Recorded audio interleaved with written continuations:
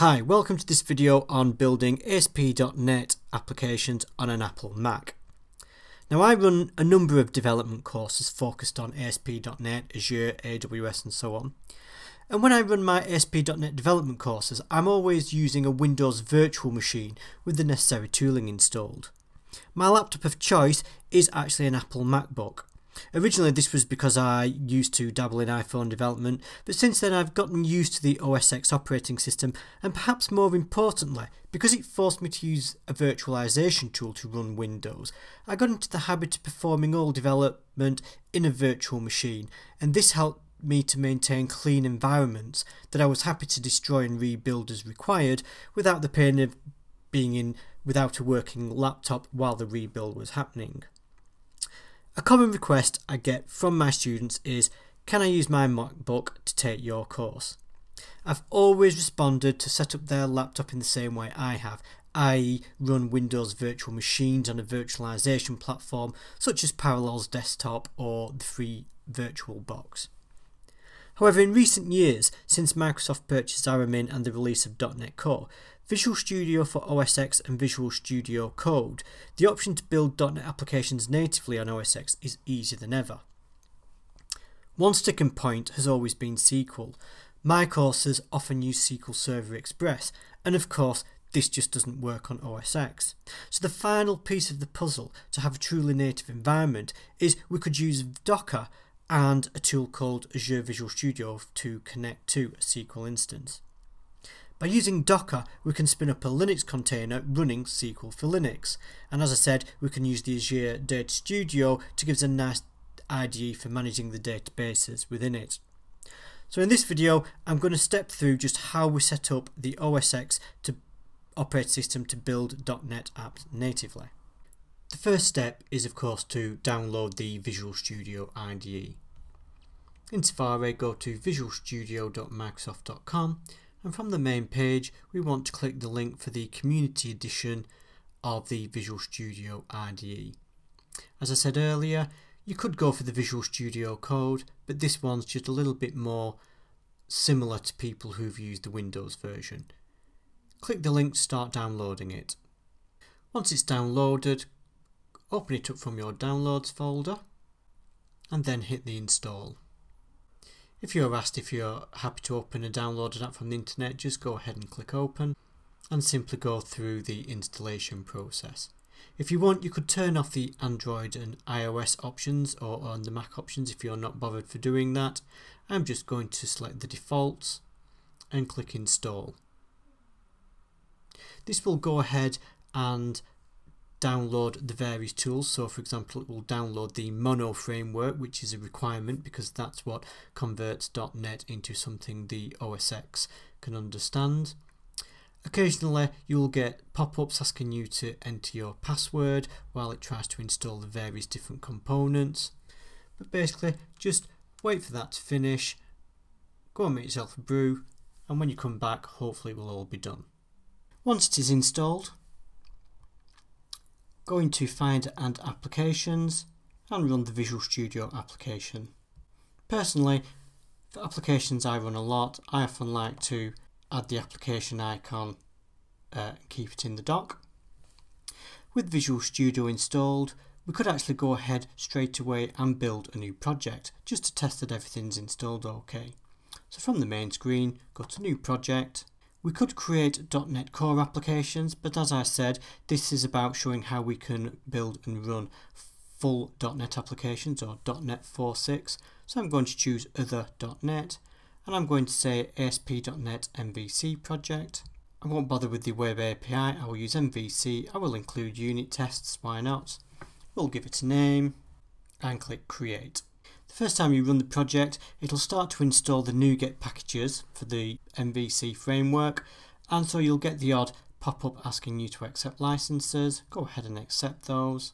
Once it's finished and it's ready to go, we can do a sample build, and if that all works, we can actually go ahead and run the software. So that gives us the basic website, but a lot of websites are data driven, and this is where we come to one of the biggest problems with using Visual Studio on the Mac, which is we don't have a local instance of SQL Server.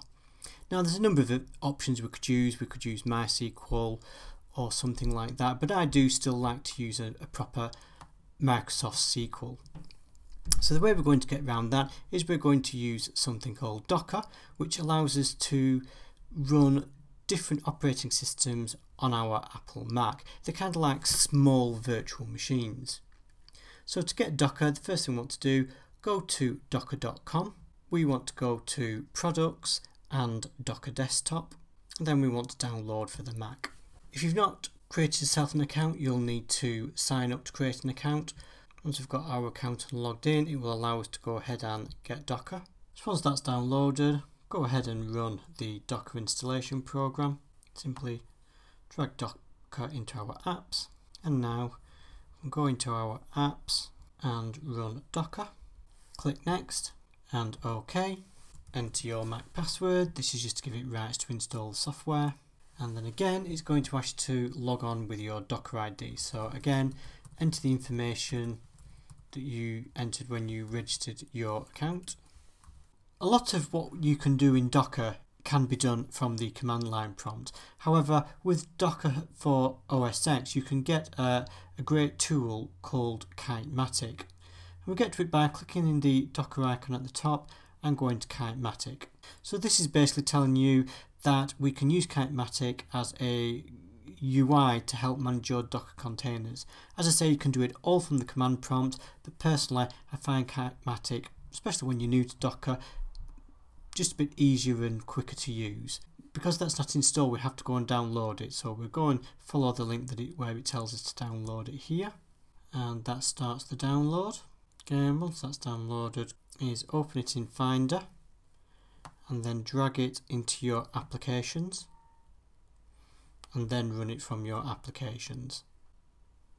When Kitematic launches, you'll be again asked to sign in, and again use the same user that you created when you registered for Docker Hub. Okay, so from here we can actually search for base images within Docker, and luckily Microsoft have already made a Linux image available with the SQL for Linux installed on it. So first of all, search for Linux SQL, and we want the image by Microsoft, so MS SQL Server -Linux. If that's not coming up, actually enter that in your search bar. So MS SQL Server -Linux. And then what we want to do is click this create button here. So what that will do is that will connect to the Docker Hub and download the MS SQL Server Linux image onto our local machine. Once that's downloaded, it's going to automatically start. However, when it does try to start, it's going to actually fail, and we can see through these container logs here that what's actually trying to happen on the server itself is that it wants this EULA license to be accepted. We also need to be able to enter a SQL Server password, and at the moment it's not allowing us to do that. So what we need to do is, with our Linux server highlighted, go over to the Settings tab, and we want a couple of extra environment variables. The first is accept EULA, and we want it to be -y. Next we want another variable which is SA_password, and we need to set that to a password. Click Save. Now actually we can see through the logs, it said it was listening, but actually we can see unable to set the administrator password. So the password I've set is too short. Let's just go back in, put some mix of capitals, upper and lowercase, and an exclamation mark. Let's save that. So this time it stays running. We can see that the status is running. Now this says normally this would listen on port 1433. However, because this is running in a Docker VM, that could conflict with anything we've got running locally. So what we can see here is in this window on the home screen we've got the access URL. So the actual connection to the server is that localhost 32772. Now it will be different for you, it's random every time it starts up, but we'll need that when we try to connect to the server. So at the moment we've no tools to easily connect, so another great tool that's fairly recently become available is called Azure Data Studio. So do a search for Azure Data Studio and go ahead and install it from the download link. So we want the Mac installer. Once our Azure Studio has finished downloading, just go again, show it in the Finder, and as we did with the Kitematic, let's just drag it to our applications. Go into our applications and then run the Azure Data Studio. And once it's launched, it will bring it up the Azure Studio, and what we need to do is create a connection. So there's a couple of ways we can do this. We can either click new connection here, or we can go up here and click this little plus by there that says new connection. So the connection type is going to be SQL Server, and need to put in the server address here. So if we go back to our Kitematic, we can see the access URL here. Normally when SQL installs, it will install on port 1433, but when we run this using Docker, actually it goes on a separate port. The idea is that you might have multiple Docker servers all running, and so each one needs to be on a different port from the respective your machine. So enter that in. Now by default it has a colon. We need to replace that colon with a comma. The authentication type is SQL login with the username of SA and the password that we set in the configuration, and we can tell it to remember that. And then just to test it, let's just go ahead and click connect. So all being well, we will then see a connection to the database. We'll see a number of databases that we've got on there. As you can see, I've already created some before, and we can, from there, we know we've got a connection that is fully working. So now we've got everything in place, we're actually ready and can go ahead and start building new applications. So I'm now going to go back and launch Visual Studio for Mac. I've closed my last project, so I'm starting again. What I'm going to do this time though is I'm going to clone a project from my GitHub. So in my GitHub repository, so that's github/complete-coder, I've got a repository called myshop_Mac. Now this is the same project I have in that I use in my training courses, in my real world ASP.NET development training course, but it's been rejigged and compiled for the Mac, and there's a few little bits that when you create projects natively in the Mac that it does a little bit differently to Windows, and so this is why I need to do this. So rather than start from my Windows project that I would normally expect people to go to check, I would use this one if you're doing the work on a Mac. So anyway, once we hit there, so we're in myshop_Mac, I'm going to copy this URL here, and then I'm going to go back into Visual Studio, and at the top here I'm going to go to version control and checkout, and in this URL here I'm going to paste in the path to my project. I'm going to just make sure it's going where I want it to go on my computer, and then I'm simply going to click checkout. So once that's restored, this is my project. We'll want to right click the project and say restore NuGet packages. The next thing we're going to need to do is go into the web.config and update the connection string to point to the Docker host. As you can see in the project, I've already got it set to an example 1 localhost / that port, which just so happens to match up to the port that I've got set running on my machine. The other slight difference to note is that in the SQL project, in the Windows version, we use migrations to automatically generate the tables. Now, because this is Mac, we don't have the migrations commands, at least for this version of the framework. It only works in .NET Core. But what we can do is we can set the project to automatically migrate and update the database in response to whatever our model is. But there's a few slight tweaks we need to make to that. The first is we need to add this internal seal class within our data context. And again, if this doesn't mean anything to you, it's because it's all based on my real world ASP.NET development training course. But this internal seal class here, we have this configuration and we set automatic migrations enabled equals true. And then the other thing we have in our public data context up here, normally this is blank, but what I need to do is this set initializer and then say new migrate database to latest version, and then I add in the data context, which is a bit weird because this is called within the data context, but there you go. And then we pass in this configuration, which is just telling it to automatic migration equals true. So that's the only real change we need to make. We can now go ahead and run this project, or we can click the run up here to actually launch the website, and that will launch the website. Now because it's an empty website, it's going to have no users in, and what happens is when it tries to access the database, it'll see that the tables don't exist, and as long as it can connect to the server, it will go ahead and create them. So the first thing you'd have to do is go ahead and register a user just by clicking the register button, and again in the background that just creates all our necessary tables. I've already created one, so once you've registered a new user, I'll just log in with the one I created earlier, and that logs me in. But what we don't have now is the admin functions. So what we need to do is go back into here and we need to create the admin functions.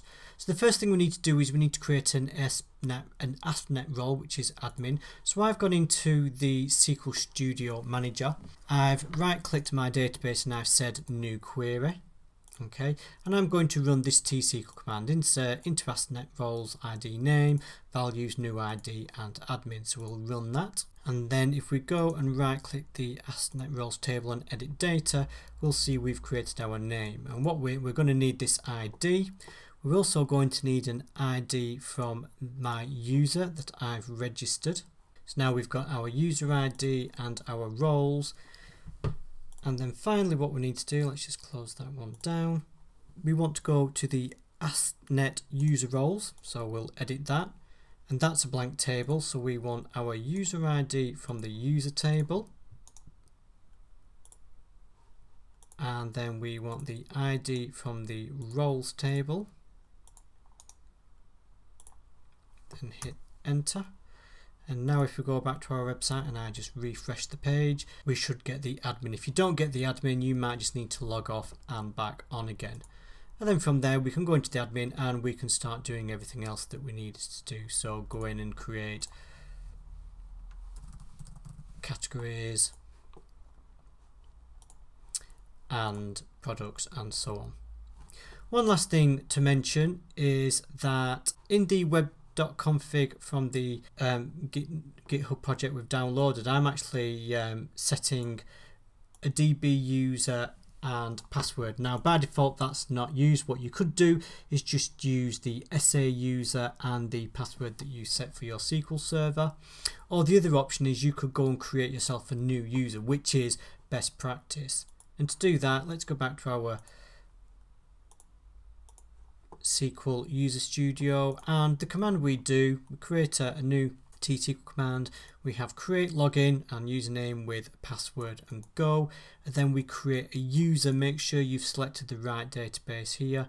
You will put create user, again the name of your user, actually that should be that, again for logging using the login that you get up there. So that's the database user and that's the SQL Server login, and that way you can then go and create users for your database.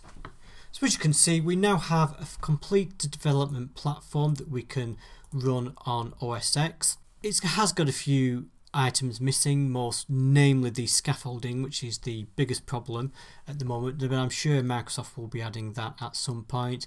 But beyond that, everything works absolutely fine.